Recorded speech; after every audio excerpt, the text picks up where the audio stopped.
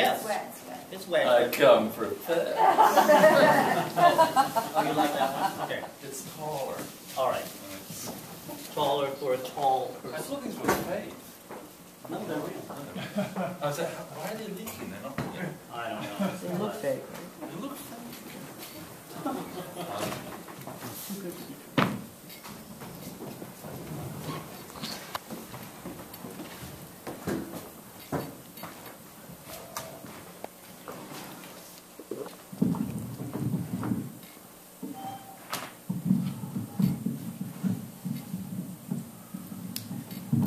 What has happened to you?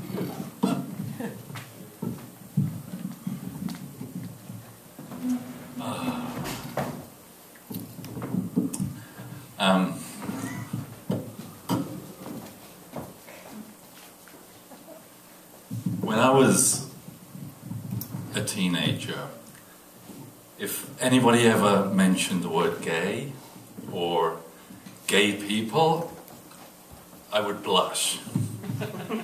Or blush and excuse myself to go to the restroom. By the time I was 18, I'd moved to London and I was working in a record store. And in the late 70s, it was an incredible time in London with music because punk had really burst out and this whole slew of so-called new wave bands had followed suit, and a lot of really kind of eccentric and interesting songwriters.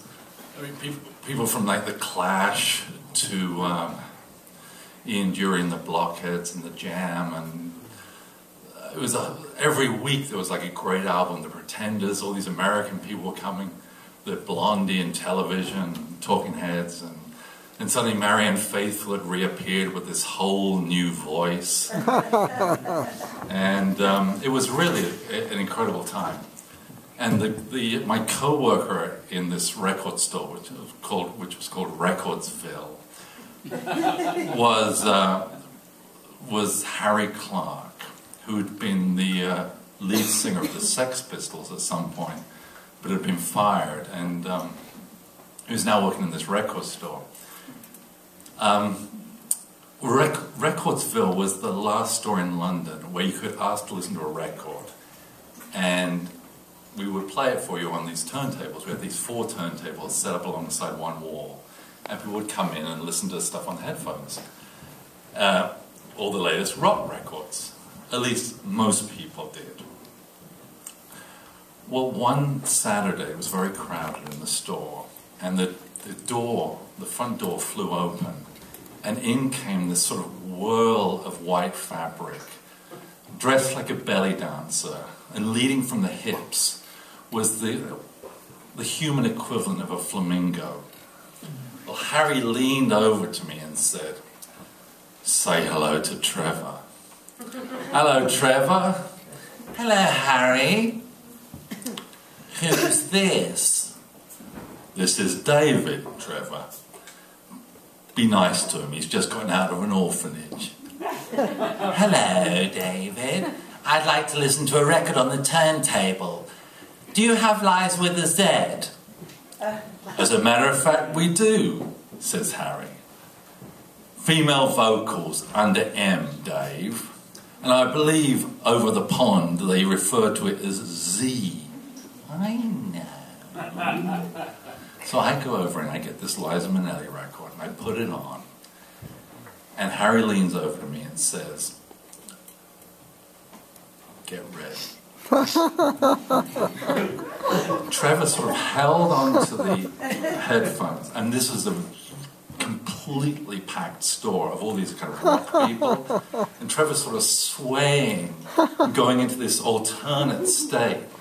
Then at top voice, he starts singing, "It's Lies with a Z, not Lease with an S, 'cause Lease with an S goes snaz. Oh, I love this pie, it's so clever. If my name were Ada, I'd be Ada. Even backwards, I'd be Ada. I love that." Harry leans over to me and says, "You think he might be gay?" I blushed and kind of shifted into the shadows behind the counter. "No, Liza!" Then he whooshes around and says, "It's excellent, I'll take it." And I wrapped it up and Trevor left. Well, every time he would come to the store, he'd have something completely different on. And he was both sort of delightful to me and deeply alarming. Because unbeknownst to anybody in the store, I also knew all the words to Liza Minnelli. In fact, I also knew them in French. I had this record of Liza Minnelli singing in Paris. And I was sort of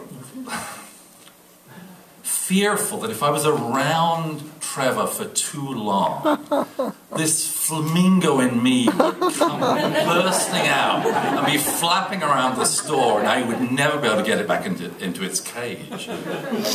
Or that Trevor would somehow recognize that I was one of his own. I mean, I was okay if Harry was with me, but what if I was on my own? Then that day arrived. The door flew open, the store was empty, and Trevor whooshes in, wearing an Indian turban and a nun's habit, with this ukulele stashed over his shoulder. He comes up to the counter, and instead of asking for a record, he hops onto the counter. I was like, "Trevor, you can't do that, you can't sit on the counter. I'm already here." He reached around to his ukulele. He said to me, "Look into the eyes of Trevor." And he began to sing to me.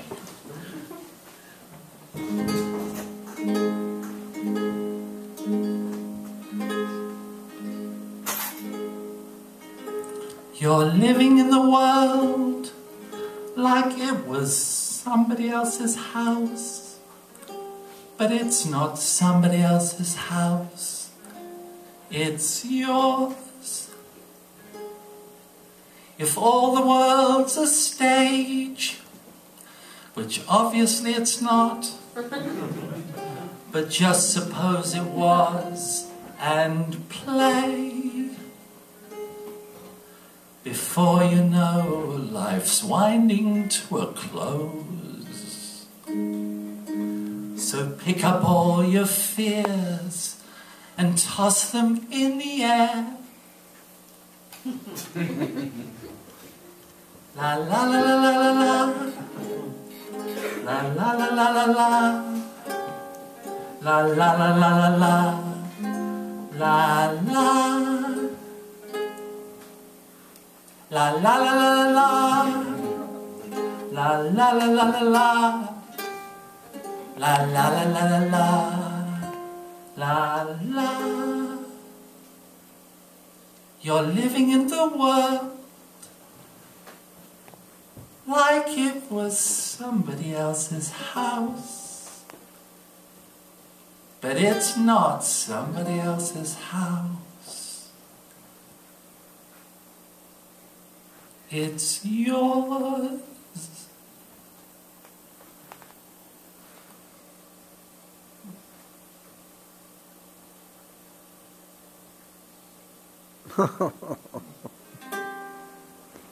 Oh.